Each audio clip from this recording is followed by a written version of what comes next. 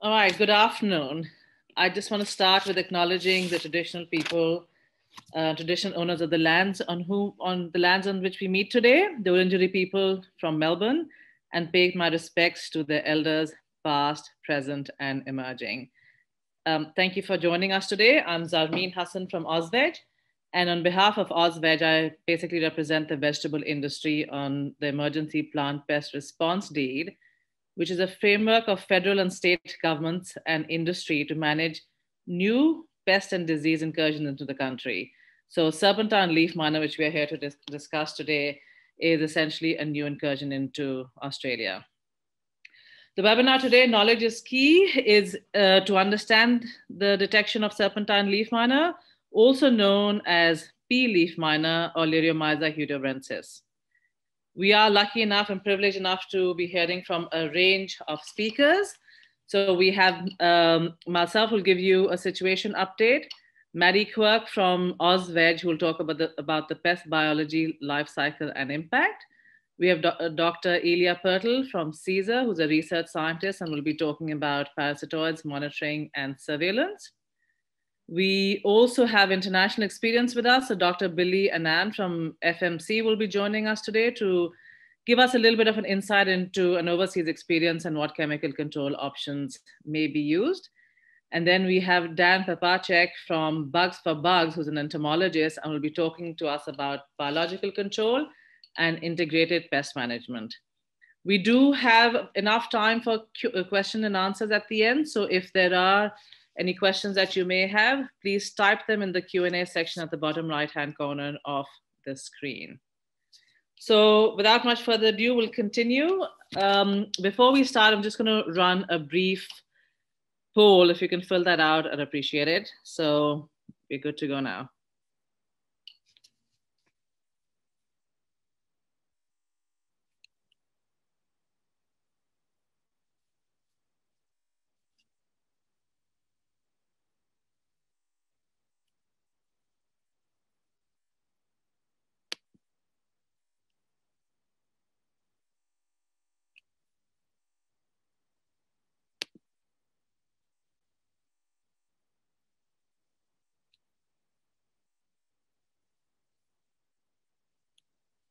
I think that should cover it. Thank you for your feedback there.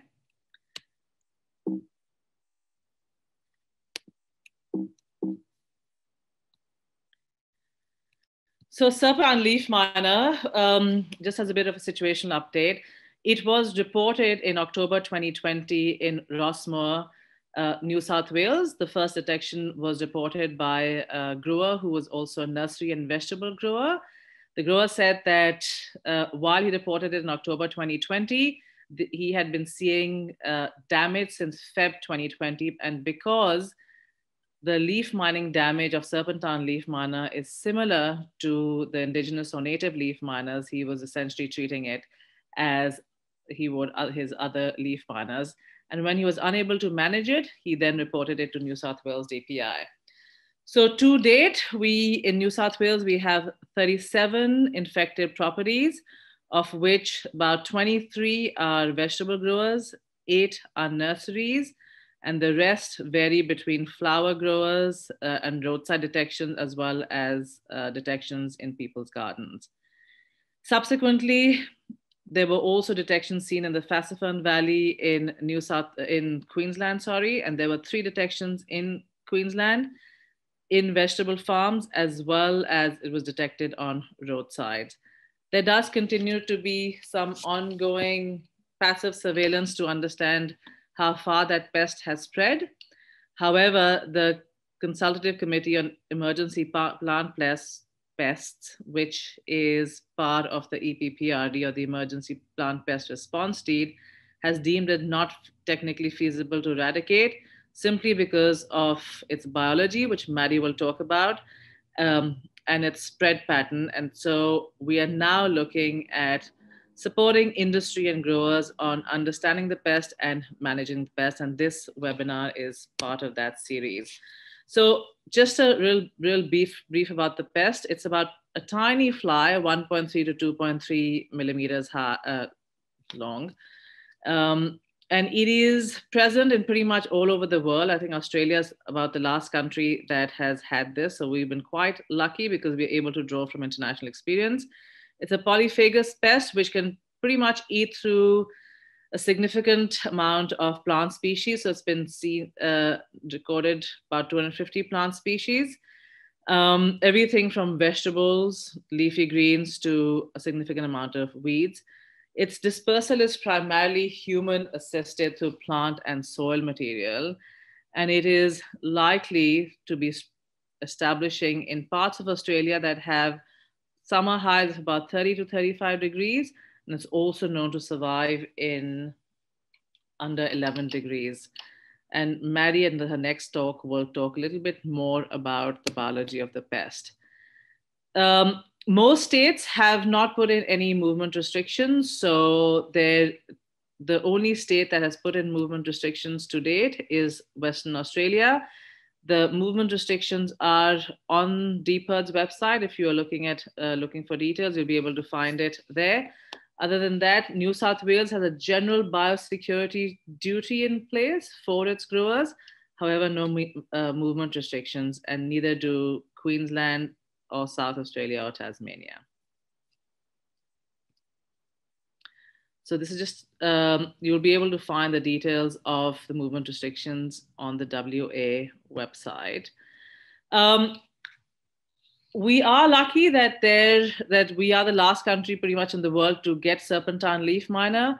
Also, as part of the preparedness work over the last 3 years, there has been a program run out of Hort Innovation, which was known as the MT16004, which had partners including University of Melbourne, Cesar, AUSVEG, to understand exotic leaf miners, to understand their biology, to know what their host lists are. And as a result of that, there have been significant information packages that have been developed, both on understanding the pest as well as minor use permits for chemistry use. So there is a knowledge base that has been developed and which we are drawing on now to disseminate this information. Subsequently, all parties involved have done communications for the industry networks. So AUSVEG, Green Life Industries Australia, New South Wales DPI, and QDAF have all done industry engagements to spread the information on this incursion, and also to look at helping and supporting growers to manage the pests. In the meanwhile, another program has also been developed with AUSVEG and Hort Innovation to further fill any knowledge gaps that exist in research, and also to disseminate and extend information on managing Serpentine Leafminer. So that's it from me. I'll hand over to Maddy Quirk, who will take us through the pest biology and life cycle and the impact of Serpentine Leafminer. Maddy, over to you. Thanks, Armeen. So today I'll be talking about Serpentine Leafminer biology, damage and impact. So Serpentine Leafminer is one of 3 exotic Liriomyza flies from the Agromyzidae family, and they're all well-known pests overseas. We already have vegetable leafminer present in Australia. It was first found in the Torres Strait Islands in 2008 and first detected on the mainland in Seychelles in Queensland, at the tip of Queensland in 2015. So vegetable leafminer is currently under quarantine in this region and hasn't spread further. American Serpentine Leafminer is not present in Australia, but it is in neighbouring countries, including Indonesia. But of course, as Armeen has noted, Serpentine Leafminer has recently been detected in various parts of Australia and is not technically feasible to eradicate. All of these flies are morphologically very similar and very tiny, meaning that they're too difficult to identify by sight and you can't tell the difference between them. So exotic leaf miners, including serpentine, have very similar life cycles. They consist of an egg, larva, pupa, and adult phase. It's a very short life cycle and it can occur in as little as 2 weeks and have many generations within a single crop. So this is especially true if the environmental conditions are favourable for that crop or that time of year. Eggs are laid by the female adult flies just beneath the surface of the leaf, and they hatch about 2 to 5 days later to become larvae. What you can see in this little GIF here is the larva, and that's the most disruptive stage of the life cycle because it tunnels through the top and bottom layer of the leaf, causing the characteristic leaf mining damage that we all have seen in images and in person. There are 3 larval stages that occur within the leaf, and once the 3rd instar-larva stage has developed and matured, it will exit the leaf and pupate, typically in the soil. Then after about 7 to 14 days, the adults emerge from the pupae. So as I mentioned, the larval stage is the most destructive. As the serpentine leaf miner larva mines through the leaf, it creates the signature white trailing mines in the leaf. It's difficult to distinguish what kind of leaf miner has created this damage by the naked eye, so molecular diagnostics are always necessary. There's also other damage known as stippling, and that's caused by the adult fly poking holes in the leaf to feed and to lay eggs. So Zarmeen has touched on the host preferences of serpentine leaf miner, but one of the reasons that serpentine leaf miner is such a problem overseas is that it has a significantly large host range, and these include a number of vegetables and ornamentals as well as weeds. So it feeds on over 200 species from 15 families, and some of these are listed here. And they include onions, garlic, celery, beetroot and spinach, as well as solanaceous crops, cucurbits and others. So as there are a number of weeds too, serpentine leaf miner could be found in them on the roadside, and that might help facilitate the spread of the leaf miner. But they also might start to have a preference for native Australian plants. So knowing this and knowing what they are, it will be key to managing this pest in Australia. In terms of the expected range of serpentine leaf miner, we need to understand a bit about the biology. So stemming on from what Zarmeen has said, serpentine leaf miner is a cold tolerant species, a little bit more cold tolerance than some of the other exotics, and it can survive below 0 as a pupa. The life cycle can only be completed if the temperature is between 5 and 30 degrees. They'll be pretty much killed over the 30-degree mark. Cesar has developed a life cycle estimation tool. The link is here, which allows the life cycle stage duration to be calculated across regions and also seasons. And they've also created a model of the potential geographic distribution of the serpentine leaf miner in Australia. So the figure here shows the aggregated yearly predicted establishment potential for serpentine leaf miner in Australia, where 12 indicates 12 months of the year, and that's shown in purple. The modelling has been based on temperature and moisture constraints and predicted stresses such as desiccation, cold and heat stress across the year. So in terms of the impact, leaf miners can disrupt photosynthesis, stunting plant growth, causing fruit failure, or even killing the plants. Stippling may open the plant up to secondary infection. And both of these activities are particularly detrimental for young plants and seedlings. Detection of exotics can lead to possible farm quarantine, yield reduction and loss of marketability, but also costly pest management as a result of insecticide resistance, and that will be talked about a little bit later. When the serpentine leaf miner came into Indonesia in the 1990s, it was reported to cause 70% yield losses in potatoes. And so I want to talk a little bit on my last slide about what's actually causing these high losses. So I'll start with these 2 photos of some bean plants in South America. They're actually on vegetable leaf miner, not serpentine leaf miner, but the idea is the same for both. So one of these plants has been treated with insecticide spray and the other hasn't. And it's actually surprisingly the infested plant on the right that has been receiving regular insecticide treatment. So the reason this is happening is that in our natural system, the serpentine leaf miner is held in check by the natural enemies, and these are the small little parasitoid wasps that will be talked a little bit more about in this presentation. But these wasps are extremely sensitive to chemicals, so any inappropriate insecticide exposure that occurs, it hits the parasitoids really hard and only wipes out some of the serpentine leaf miner. But serpentine leaf miner can be quite tolerant or have resistance and comes back in high numbers. And this is a classic example of why serpentine leaf miner is a secondary pest, where the damage isn't as significant until something changes in the system, such as chemicals being applied. So this scenario is associated with large losses we have seen overseas, and this is what Australia needs to avoid to ensure we manage these pests correctly. So with that, I'll pass over to Dr. Elia Pirtle from Cesar, who'll be discussing the importance of parasitoid wasps monitoring and surveillance. Thank you. Thanks, Maddy. Just get my screen going.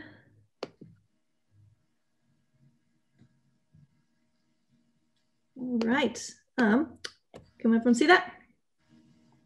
All right, I'm gonna pick up right where Maddy left off on this concept that serpentine leaf miner is a pest that is effectively controlled in a natural situation by these little parasitoid wasps. And I wanted to start by taking a moment to appreciate if these wasps were big enough to see by eye really well, they're actually incredibly beautiful. So you can see that one on the right was taken with a really fancy microscope camera. Now, this concept that serpentine leaf miner is controlled by parasitoid wasps, and if you mess with the parasitoid wasps, you can actually cause larger problems than you started with, is a really key component of the integrated pest management systems that have developed overseas to manage this pest. And like Zarmeen mentioned, we do have the benefit of learning from decades of experience of countries who have already had these exotic leaf miner and have had to figure out what works best to manage them.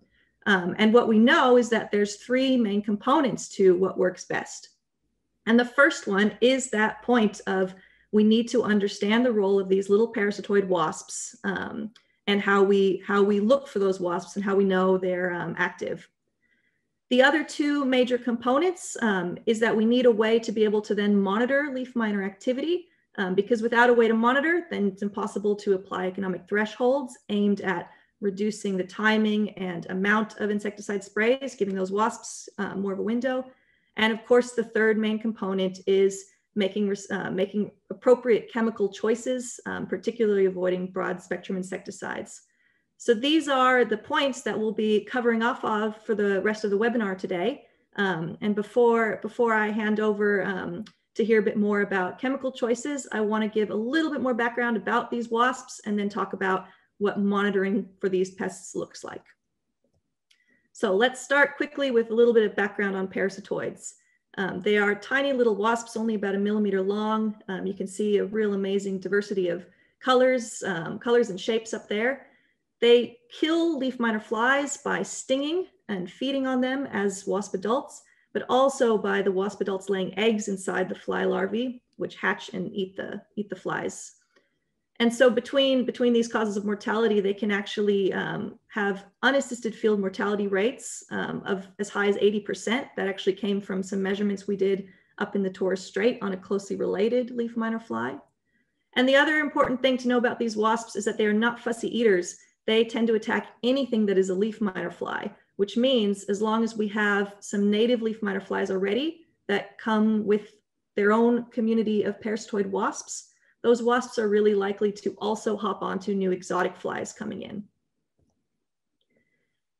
Now, I want to give you a bit of background on their life cycles because it actually is quite relevant when we talk about monitoring. You can split up these wasps mostly into two groups, the first group being called the idiobionts here. And the way their life cycle works is the adult wasp lays an egg on a fly larvae. She also stings the fly larvae while she does that to paralyze it. The egg hatches immediately, and it immediately starts eating that fly larvae, kills it. Later on, an adult wasp emerges from a leaf mine. The other group are called coinobionts, and they're a bit different because the female wasps lay an egg inside the fly larvae, but the egg stays dormant. The fly larvae continues going about its day, emerges from the leaf, forms a pupae with no issues, but at that point, the wasp egg turns back on. The wasp eats the fly out from the inside of the pupae, but it means you get a wasp emerging from an otherwise healthy looking fly larvae. So it can make monitoring for these guys a bit more difficult, and I'll get into that a bit more later. Then if we look at what sort of wasps are really important overseas, the really big players in exotic leaf miner management, these are the three names that come up quite often. This species, Hemitarsinus varicornis, provides a lot of strong control, and it's a very cosmopolitan species. This one, Diglyphus isaei, is actually used in mass rearing programs. And this is one of our most important coinobiont wasps here, this Opius. So then what about Australia? Do we have some of our own wasps that are going to be really useful? And to make a long story short, the answer is definitely yes. And as part of a project that's actually been going on the last 3.5 years to prepare for these pests, Dr. Peter Ridland at the University of Melbourne did quite a big dive into literature around what parasitoid wasps might help control exotic leaf miner if they arrived in Australia. He found at least 50 different species exist in Australia that will probably provide some control over leaf miner flies. And it actually includes all 3 of those really important wasps overseas, which is fantastic news for us. And it also includes some of our own Australian specific species. And you can see all these beautiful wasps here. We found up in the Torres Straits already attacking an exotic leaf miner fly, which Maddy mentioned, vegetable leaf miner fly, that only arrived in about 2015 on the very tip of the mainland. And already, we've picked up 8 different species of wasp that hopped on. So what that means is we're not looking at needing to import more wasp species. We just need to protect what we have. And we really need to hit the ground running, figuring out which wasp species are now getting into serpentine leaf miner here in Australia.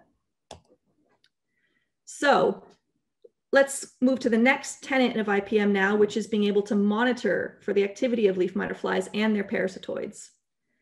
The most important point to start with is that when it comes to managing leaf miner and being able to monitor exotic leaf miner in a way that allows you to apply economic thresholds, just observing leaf mines is not enough. And that's because seeing leaf mines does not mean you have a population of leaf miner flies that needs managing. And that's because the leaf mines are permanent. They accumulate on a leaf. This picture here you can see is just covered in mines, but you can see a lot of them are getting kind of a brownish look, which suggests they're a bit older.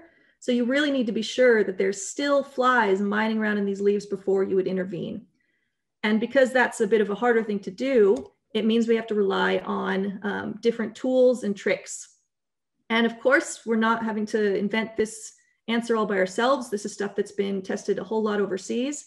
And there's a couple traps in particular that are most successfully used overseas for actually monitoring for fly activity, not just the presence of leaf mines. And that includes sticky traps, which can be really good to look for activity of adult flies, especially movement of them between paddocks. And another really popular one that works great is what are called pupa trays. And it's just a tray that you set beneath a bunch of leaves where you can see visible mining. And then you're literally just watching to see if pupae drop out of the leaves. And if the tray fills up with pupae, you know you have an active population. If it doesn't, your population may already have been cleaned up by wasps. It may have dropped down because of climate changes, the weather changing, but it really helps you determine whether you actually need to intervene or not. Now, these methods have been used overseas. They're going to need tweaking in Australia. We're going to need to develop our own thresholds, but this is sort of our starting point. Now, as far as parasitism, you can also see some signs of parasitism, which makes it possible to do some monitoring. If you remember the 2 different types of wasps, the idiobionts were the ones that develop right inside the leaf mine. And so if you pull out your hand lens, you'll actually be able to see them inside the leaf. And here, this is right here, what looks a little bit like a black fried egg. That's actually a wasp larvae having just finished eating this fly larvae. And then here is what the wasp pupae looks like, kind of like a little black grain of rice with these little black dots around it. That's a really characteristic thing to look for. Those little black dots are actually towers it builds from its frass to prop the mine open so it can make a pupae. The coinobionts, however, are a lot harder to monitor for because remember I said they come from an otherwise healthy looking fly pupae. So you might be collecting fly pupae down here in your pupa tray, but unless you put them all in a bag to see whether wasps or flies are emerging, it'll be hard to know if there is activity from a coinobiont parasitoid. And as a little optimistic note, I just wanted to point out that we have started looking for signs of parasitism already in the incurring populations of serpentine leaf miner in Queensland. And these are just pictures down the microscope where you can see those characteristic signs of wasp pupae. So they're already attacking the new incursion population, which is not surprising, but also very exciting. Now, just in my last minute or so, I wanted to very quickly then give some pointers if you're not in an area that already has serpentine leaf miner, so you're not looking at monitoring their population, you just want to detect them early, which is important because it makes sure that we have enough time to act appropriately and not accidentally interfere with the wasp communities. And also, your reports will really help us develop even better management tools.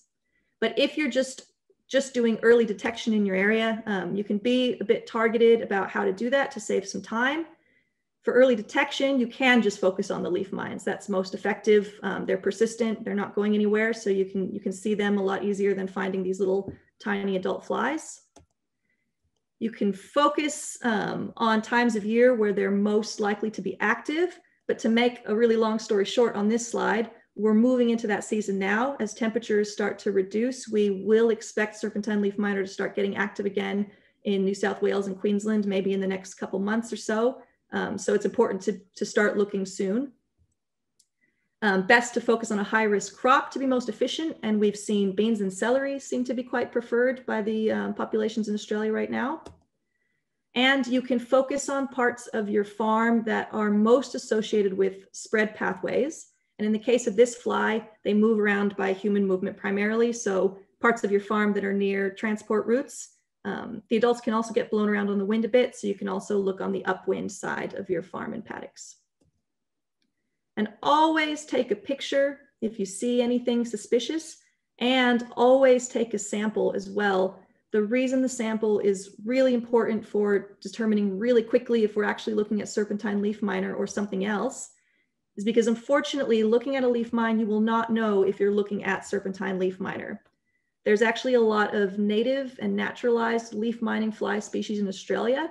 And as an example, all these photos here of leaf mines, only that central square is a reportable exotic leaf miner. This one's vegetable leaf miner. So because you won't know for sure, report anyways if you're not sure, but that sample you take lets us do a quick DNA test that will, make us very sure if we're looking at an expansion of Serpentine Leafminer's range or not. So with that, I'm gonna pass over to Billy, who's going to speak about some chemical options for leaf miner. Thank you very much.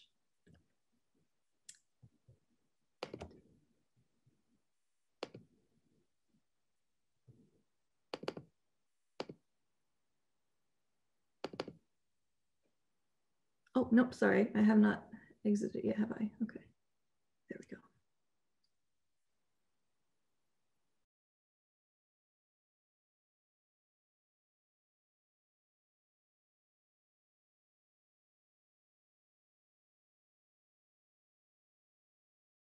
Sorry, I was muted. Can you see my slides?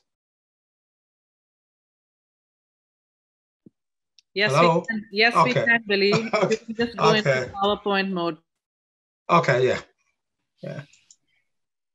Okay, so I'll take the next few minutes to talk about my experience with Lyromesa hudobrensis, and because of my role in industry, what we're doing about it, at least with the two companies that I've been with. But let me say this, that I wanted to start with this because I know Maddy and Zamin and Elia had talked about this, but I wanted to start with where I have the red box.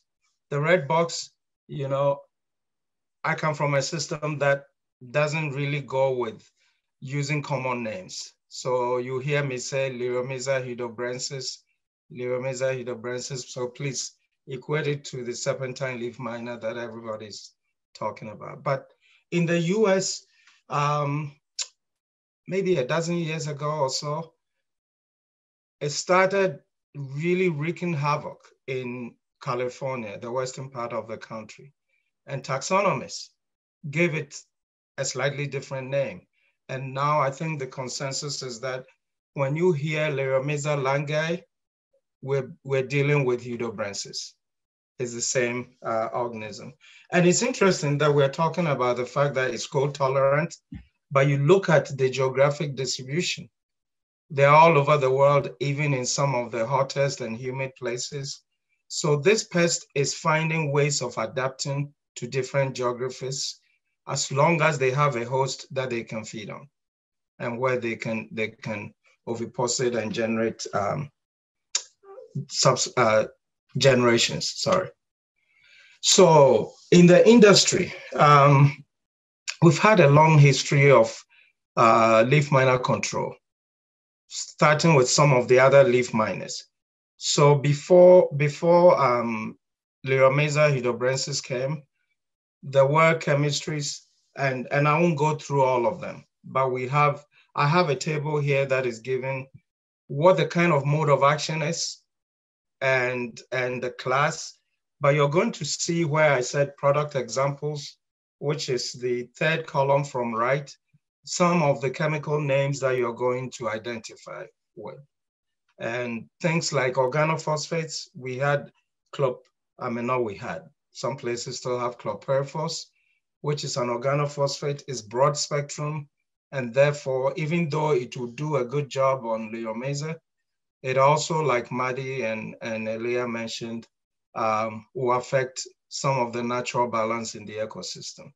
And then you can go through these different classes of chemistry, quite a bit of them. But I want to say this, in the industry, I mean, different from what we had up to the 1960s or maybe, a little later, we're very conscious of the environment. And because of resistance development, we also need natural enemies of these pests to help make our products stay longer and complementing IPM offerings for growers. Because if you use chemicals alone, and on a pest like Lyromesa hydobrensis, they will go through very quick and rapid selection and develop resistance. And because of that, we will lose the tools for managing these important pests. Pests on important crops that we need to manage.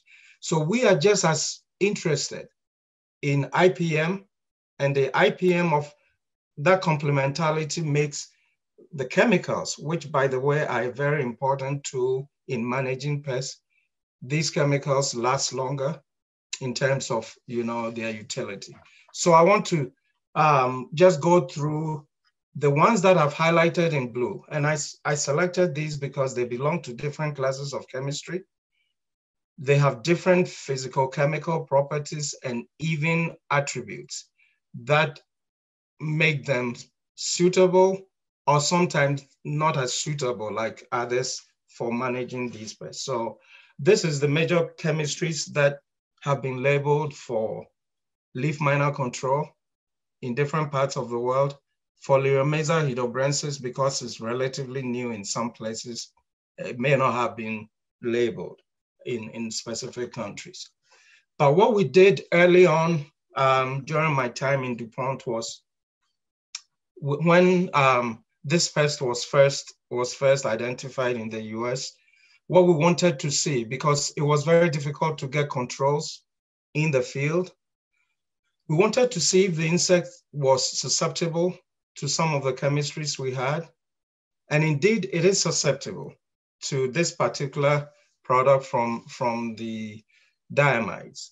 But, even though it's susceptible, sometimes it's hard to control. So a lot of what Elia and Maddy talked about in terms of IPM and using natural enemies, but also using other tools are very important to get a handle on a very serious pest like this one. So you can see from the LC50s that Lyromesa hydobrensis takes a little bit higher concentration to control the pest compared to Lyromesa trifoliae, but still it is controlled by this particular product. So what I did here was I've gone through the catalog of data we have across our industry, but specifically with DuPont and FMC that I've worked in to see what are the chemicals that really offer the best controls. And because it's tons and tons of data, thousands of data points, I've kind of highlighted it in a very 10,000 foot level with a stoplight chart. So the green is where we have very good controls, the dark green, and yellow is suppression, red is poor activity. And this looks very skewed because There are products that don't work on Leomyza, but these particular ones are tested for Leomyza control. So they all look green, but in the bigger context, it's not every insecticide that will control Leomyza. That's the point here. But these ones are used, but you can see that not all of them work and work well on Hydobranchs. That's the first thing I want to mention. So in that regard, we tested in the field in Indonesia. And it's interesting we mentioned Indonesia, and one of our diamides compared to imidacloprid, which is one of the established products. And you can see that imidacloprid has been used for a while, but the diamides back in 2015 were still working. But for a pest like Hydobranchs, I mean, within a few years, you can actually lose that efficacy. So we're very mindful of that. This is looking at what are the other features, agronomic practices that help the compounds maintain their efficacy. So I'm not going to go through this, but you can also see that different products actually have different attributes that may or may not help. That is the point of this particular slide. So you can look on the y-axis near the bottom, all the things that we are talking about in terms of how fast do they work, how do they fit in application methods, soil and foliar applications. For a pest like leafminer, you need a type of action called translaminar activity. Translaminar just means between the leaf layers, because what is interesting about Hydobranchs is they can, when the adult oviposits, the larva can develop totally within the leaf lamina and still keep the epidermis, both the lower and upper epidermis, and stay and cause damage within the leaf matrix. And if you don't have a product that can go through the epidermis to get to it, you're not going to be able to control the damaging larva stage. So those are some of the attributes I wanted to show. And what we did was a field trial in California to show that where products are used, the right product is used and used in a very careful and labeled, within the label guidelines. What we tend to do, because the issue here is we're not just trying to kill insects, growers are interested in producing their crop. So that is the ultimate for us, how we help growers produce crop that are clean and have higher productivity, rather than crops that may have a lot of damage that it's not going to have marketable use. Okay, so when one of these products called Verimac was used early in the season, and it stops feeding of the pest, you can see on the left that the crop is more vigorous than the typical grower program, where the crop looks good, but it's not as vigorous growing. So there will be some damage in there.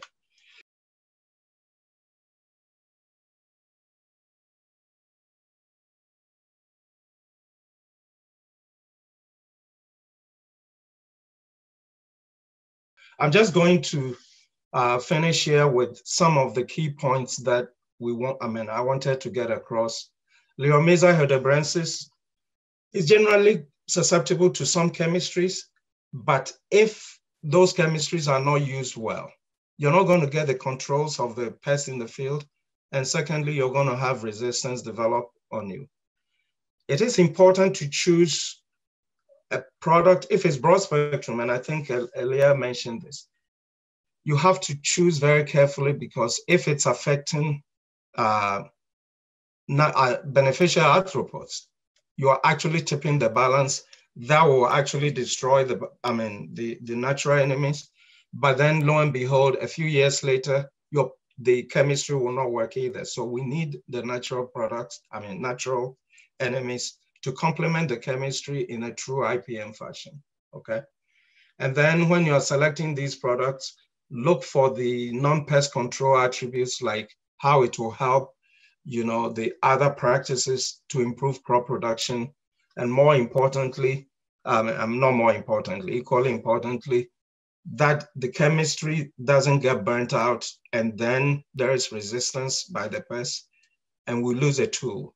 in that IPM kit that will help growers. So that is what I wanted to bring up. I know there wasn't a lot of time, but thank you for your attention. So I think Dan, you are next, right? Zamin is Dan, right? Yes, that's Dan Papacek from Okay. Bugs. Thank you. So Dan, you can take it over. I'm going to stop sharing. Okie dokie.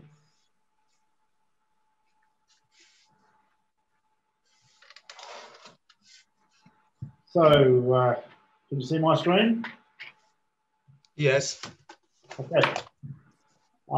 Look, just a quick introduction to Bugs for Bugs. We are an Australian company, something like 40 years experience. We have recently teamed up with an international company called Biovest. We are specialists in integrated pest management and as well as fruit fly management with, as I said, 40 years experience. And we produce and supply biocontrol agents as well as IPM tools, pheromones and fruit fly management tools. And we do have a strong R&D focus.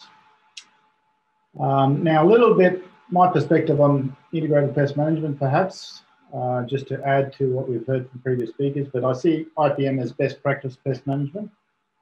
And we want to develop strategies that get the best possible quality and high yields with the minimal pesticides.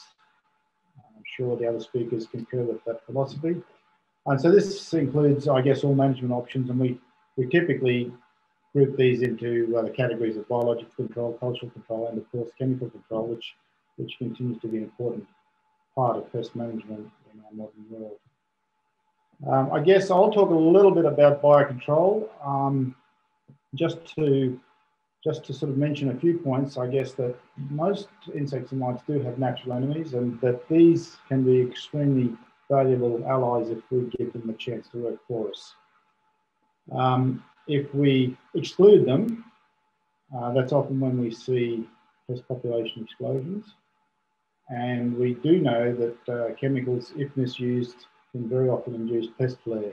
And this is a direct result of disruption to biocontrol agents. So this is something we want to be very mindful of. So I suggest that any pest management decisions should always include at least some thoughts about what impact it might have on the biocontrol agents that may be in your crop at the time or may be able to come into your crop. When we talk about biocontrol, we talk about classical, augmentation and conservation. I won't even touch on the first one, but I will talk a little bit about the second two. Dan, sorry to interrupt you, but there's feedback saying that we can hardly hear you. So if you can just speak closer and louder, that would be great. Sorry, is that better? Yes, it seems to be better. Just be closer and louder, please. Thank you. All right. So can you hear me now? Yeah. Okay. So augmentation biocontrol, I guess, is where we mass rear and release biocontrol agents, and we do this to complement or to enhance naturally occurring populations. At the moment, there's about 40 species of biocontrol agents that are available in Australia, and these include predatory insects and mites, parasitoid wasps, and parasitic nematodes, just to mention some of the groups. And the other concept, I guess, within this whole biological control element of our pest management program is the idea of conservation biological control. And I really think this is an important concept that I try to get across to grower groups as often as I can. And that is that we should always be trying to aim to create the right environment for our biocontrol agents to thrive, or to survive and thrive. And it's, you know, a lot of these natural enemies are they're very active, they're very effective, but they're also quite delicate. And if you put them into a hostile environment, you can't really expect them to do the best they can. So I would argue that biodiversity is important, and that monocultures, which unfortunately is all too often exactly what we see, and I think those, you'll agree, those images of lettuce that you showed earlier, Elia, are a very good example of classic monoculture production that we see all too often. Just by way of example, that image that I've just thrown up on the screen is sort of the standard way that almonds are grown in many parts of the world, certainly in some of some of the Australian production areas, that's what you see, and it's a very much a hostile environment with trees growing in it. And this is another photo of an almond orchard that's taken a different approach, and it's not hard to imagine that any beneficial wasp or ladybird beetle or lacewings or whatever would be far happier in the second than in the first environment. And I think we kind of have to look at rethinking the way we grow our crops sometimes to try to get the best we can from this natural benefit that we can derive from biocontrol agents if we're going to harness their input as best we can. A little bit about chemical control. I guess I would say that there never has and never will be the perfect poison, and that we should use these as a last resort. So we should explore other options first and be prepared to use chemicals when we really have to. I think we should use them sparingly, wisely, and with a clear understanding of a few important elements. One is that make sure we know it is what we're applying the pesticide for, because quite often mistakes are made. We need to understand the side effects, especially impact on beneficial species. We need to be thinking about residue, especially when we're dealing with vegetable crops. We also need to be thinking about drift, and we need to think very, very hard about the impact or the potential for resistance development over time. I would agree with Billy that that a lot of the modern pesticides are becoming softer, if you like, and more compatible with our biocontrol agents, and this is good news. This is a great trend, and it gives us greater opportunities to integrate the use of both natural and augmentative biocontrol agents with pesticides when required. I'd also suggest that these newer products are much more expensive. They are also very prone to resistance development, and we know that from just recent experience already. And I would argue that it's very important that we conserve these new selective chemicals because they are valuable, they cost a lot to develop, and we don't want to lose them through misadventure and misuse. So the best way to achieve this is to use them less, and that's a simple formula. I guess I'd also suggest that many modern pesticides claim to have an IPM fit, but they may still be disruptive. In fact, we see some glaring examples of this. And whether a pesticide is safe or not, will depend on the circumstances of the crop and the sort of beneficials that occur in that crop, I guess. But it's don't assume just because you see IPM friendly on the label that these products are without adverse effect. So just to finish off, I'll just remind you that we have teamed up with BioBest. It's an international biocontrol company with activity in 65 countries around the world. One of the largest biocontrol producers in the world. And I guess from our point of view, this means that we have access to new technologies and we hope to expand our product range. We are already seeing improved efficiencies and reliability of production with our current biocontrol agents that we already produce. And we are now part of a wider group where we can draw experience from IPM systems in other parts of the world. And I guess this is particularly relevant now because we know that the Liriomisid flies are sort of quite common pests in the Northern Hemisphere, and BioBest already has a lot of experience with managing these.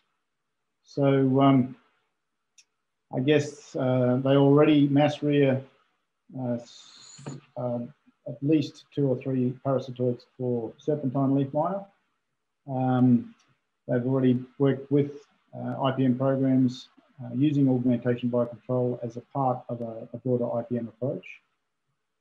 So we plan to harness this knowledge and to use this to fast track the development of our own mass rearing and application methods for Australian vegetable industries.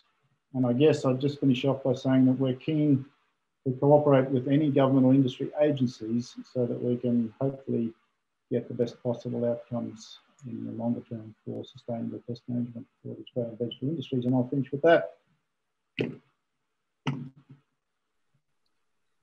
Beautiful. Thank you, Dan. If you can just disconnect your presentation, that would be great. Yep. We do have some Q&A questions that have come through, but before we run to the questions, we just have one last poll that we request of our audience. So if we can just run that poll, that would be great. Thank you.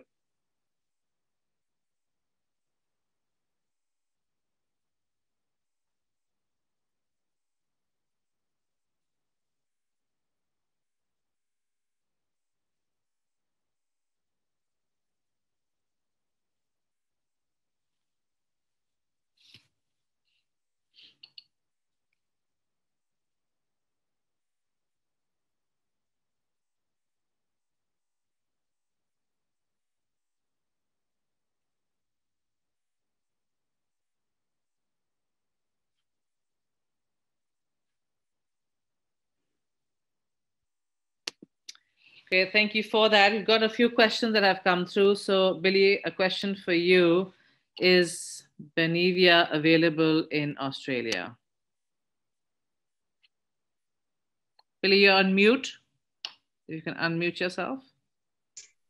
Okay, yes, I just answered it, and the answer is yes, it's registered in Australia. All right, beautiful, thank you.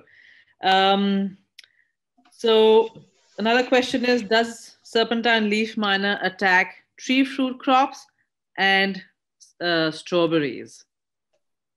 Who is able to answer that? Maddy, are you able to answer that? Yeah, I'm happy to. So for both strawberries and fruiting crops, there are no records of them attacking Serpentine Leafminer, but Serpentine Leafminer will attack the leaves on passion fruit vines. Thank you.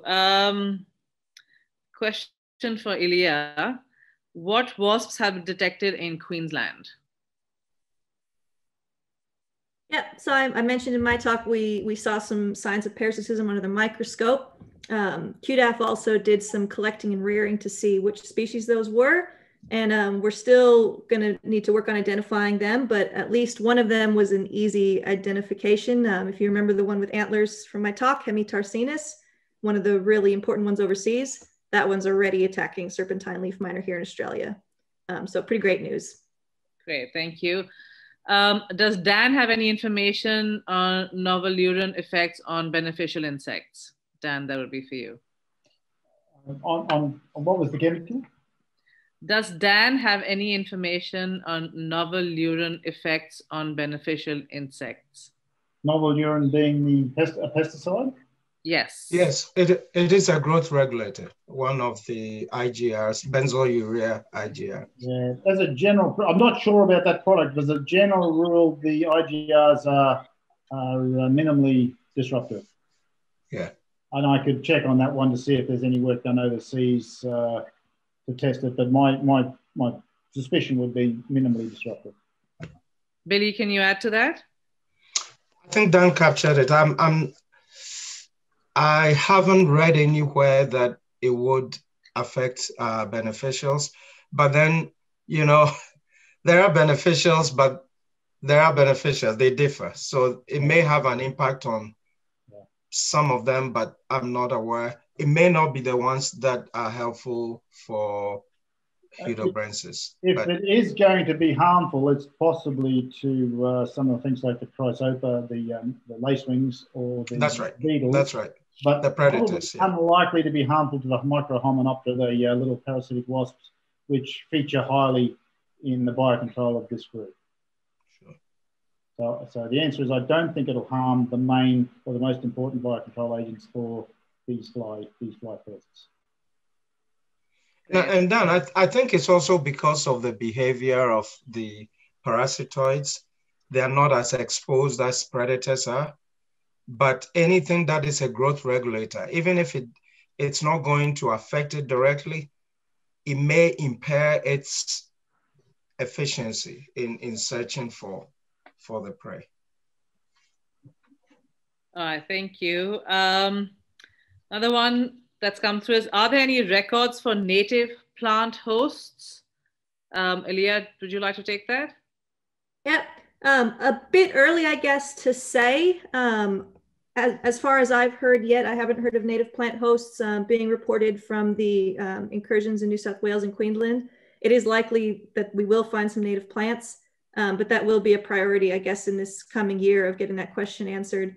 And not even just the native plants, it's going to be really important to figure out what weeds they like, even if it's an exotic weed. If it's a common weed and it's a host, then that has really big implications for management and slowing the spread.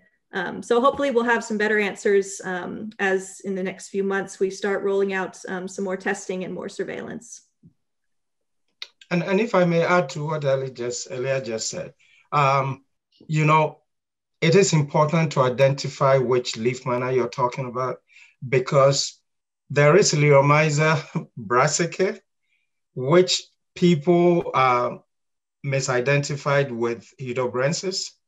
But if they are different species, or even if it's the same species in other location, that Liromyza brassica attacks wild brassica plants. So, you know, wild broccoli or cabbage or, you know, Brussels sprouts, whatever it is. So yes, some of these leaf miners will attack wild relatives of crops. And all it does is adaptation. When they adapt to it, then they move on to the more juicy and sumptuous crops, especially in monoculture, like Dan was referring to. Thank you. So does anyone know if QRAF or DPI or AUSVEG is working on getting off-label permits for vegetables? The answer to that is there are already a couple of permits that have been applied for and also been approved by APVMA. A list of those available permits is on AUSVEG's website as well as Hort Innovation's website. So you should be able to get the details on the permits that have been approved. So one last question is, can you distinguish indigenous leaf miners from serpentine leaf miner?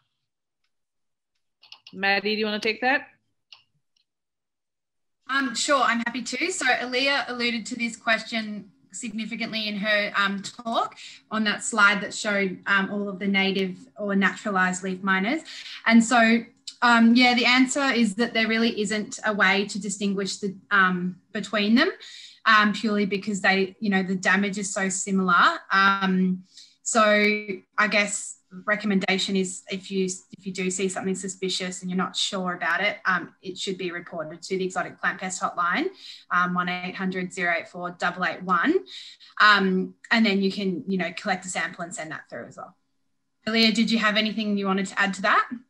Just that the sample is really, really important and valuable, because even if the mines didn't actually have any flies in them, we can still get DNA, which is exciting. And like there are some tricks you can use to make a good educated guess about if it's serpentine leaf miner, but they're not reliable enough that we would, you know, want to say 100% for sure. So it's always best to just report it. And if you got some photos and you got samples, it's a lot easier to make a good determination that way. All right, last question for you. Looking at the difference between the idiobionts and the conobionts, I hope I pronounced that right, it seems that the serpentine leaf miner larvae parasitized by conobionts will still mine leaves extensively before pupating and the parasite becomes active. Is that correct? Is there a way to promote one type of parasitoid over another? Oh, that's a big question. I mean, it's correct. It's correct that the thing that's trickier about the coinobiont parasitoids is the fly larvae gets to keep mining in the leaf. So the population control doesn't happen until the fly pupates. So while it does still bring populations down, it can be less useful, particularly in crops where even a little bit of mining can really knock back the value, like an ornamental or leafy veg.